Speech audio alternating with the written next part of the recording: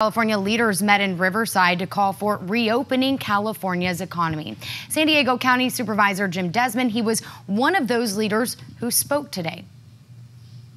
In San Diego, we just had a huge outbreak with our student population. San Diego State, now we're up to over 1,000 kids at San Diego State testing positive. One went to the hospital for a couple of days and was returned.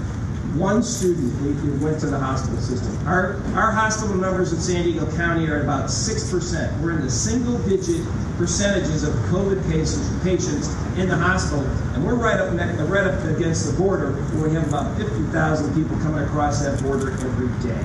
So we've been doing a great job. I know the citizens of Riverside, the citizens of Orange County, the citizens of the state of California are willing to do what is right to stay open.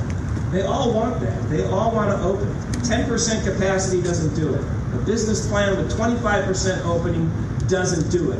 Restaurants and people should be able to get back to work safely. Open Cal Now is a tool for people to use to get your voices heard, and I appreciate standing here amongst my peers here in Southern California and elected officials in Riverside County and getting the message across. We can fight the virus and we can be open safely.